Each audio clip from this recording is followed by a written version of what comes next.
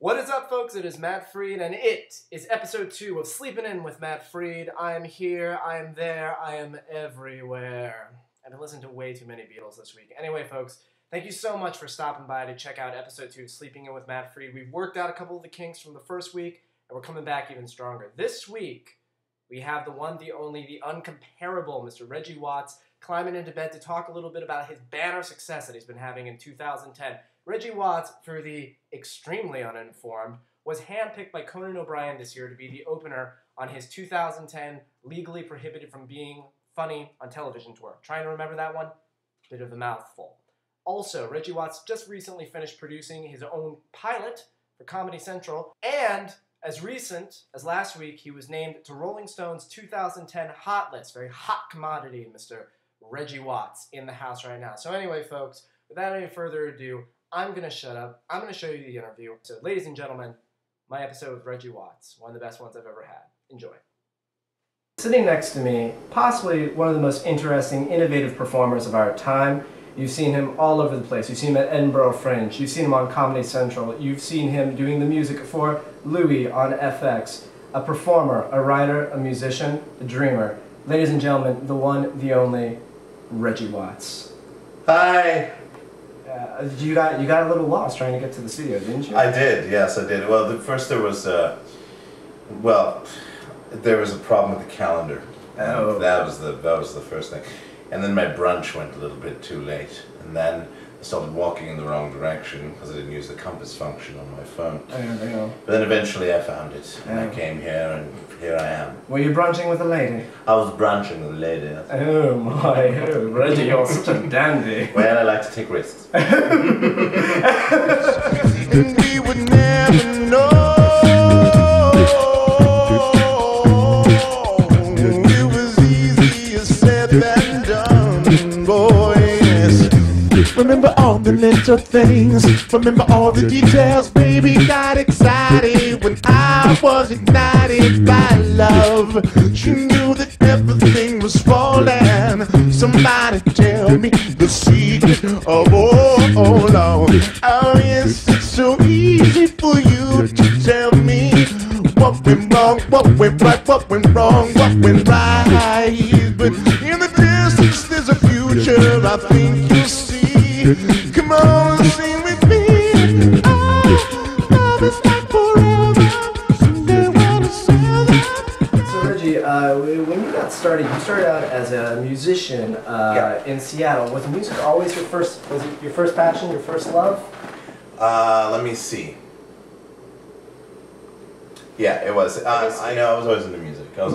When I was a little kid, I really loved Elvis Presley and Ray Charles were my two biggest icons when I was a kid, which is very odd. But and I got his records, and I got Elvis's records, and I got Ray Charles records. My dad would have lots of jazz and stuff, but Ray Charles was the guy I kind of identified with on piano, and so they got me piano lessons and started piano lessons when I was 5, and then violin in the school system, and I was in the choirs and stuff. So I was very active in the music, public school music, and private lessons. Wow. I just love music. And then how did comedy come into play with all of this? I just always thought things were stupid. You know, I mean, that's the ultimate compliment in comedy, isn't it? You know, they're just that's so stupid. It's just the absurdity of everything. Right. You know, and how can you take things so seriously? And but just like a class clown, typical class clown, kind of disruptive, because I'm always seeing a different angle, and I'm oh, what have you been doing? And teachers are I'm trying to work.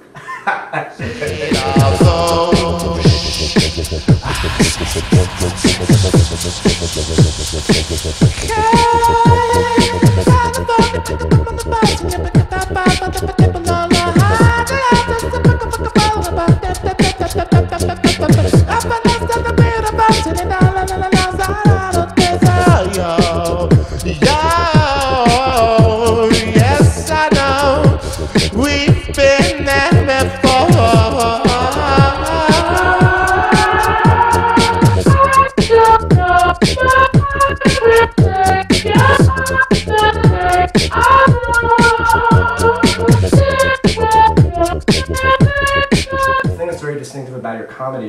that they're improvised. They're completely improvised from beginning to end, aren't they?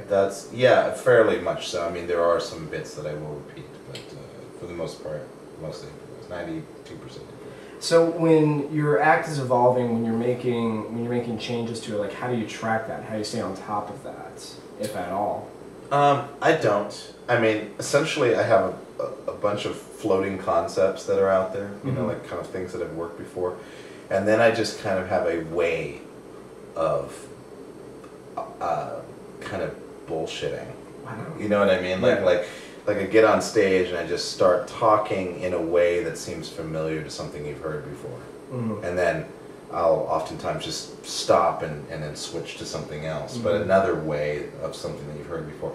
And there are like little jokes that kind of happen, but it's more like it's being revealed a few milliseconds in the future for me, you know? So like what you're getting is like for me, like maybe 5 milliseconds in the past. You know what I mean? So it's kind of like... It must have been a huge thrill to be doing that kind of stuff and be building on it, and then all of a sudden you get a phone call from, of all people, Conan O'Brien.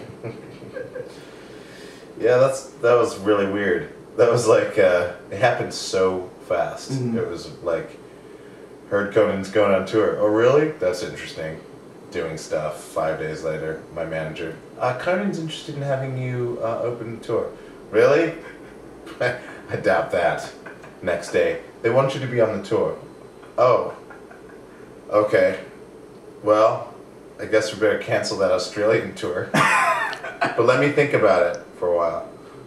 Okay, I should do it. I call up all my friends. Hey, you know, I have to cancel this other tour. Should I do the Conan tour? And it's just like, are you fucking crazy? like they're all like just yelling at me, and I'm like, okay, I get it, I'll do it. For us on tour, so Reggie, if you please. Thank you very much.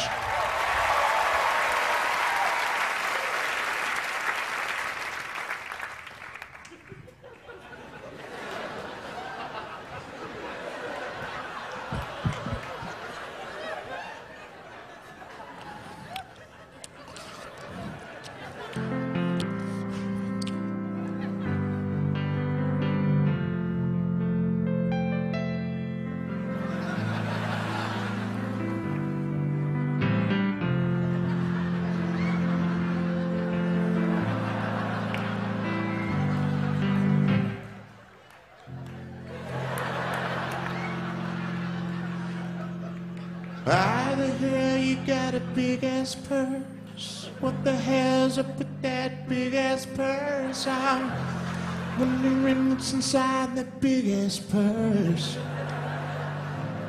Let me take a guess, is there another purse inside that big ass purse? Maybe there's another purse inside of the other purse.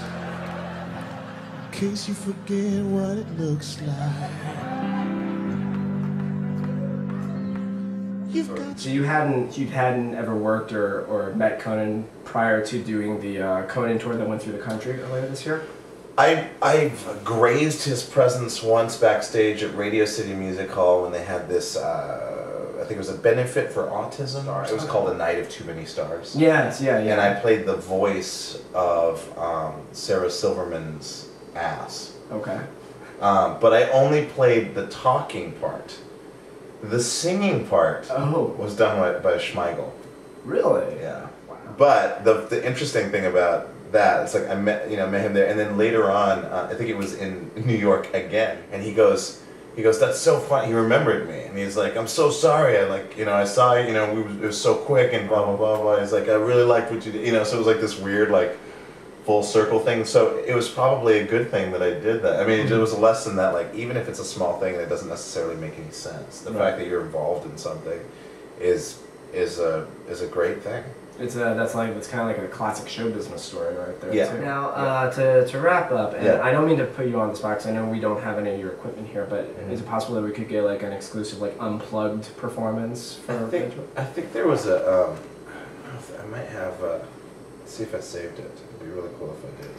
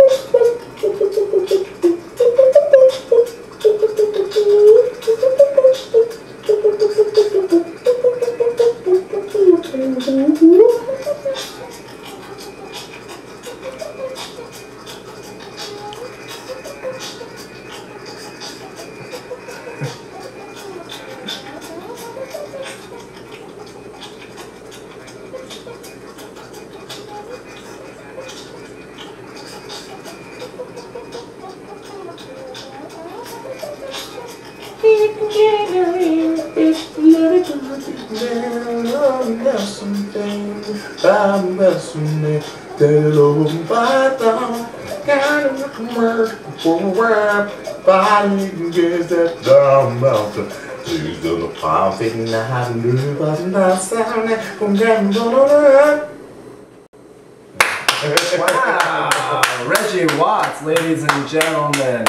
Well, Reggie, seriously, thank you so much for being a part of the Sleeping In with Matt Freed podcast. No problem.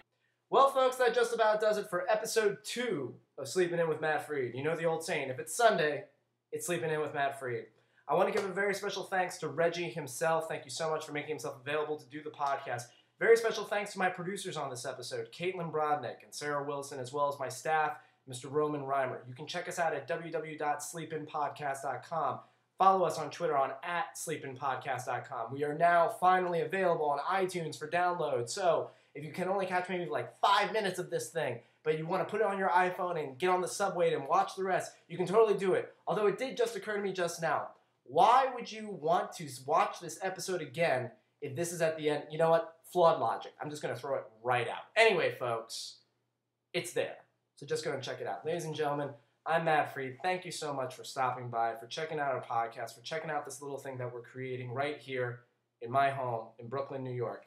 And folks, one last time, thank you very much. I'm flattered, but I've already stolen your idea for a spec script. I'm Matt Freed. Thanks.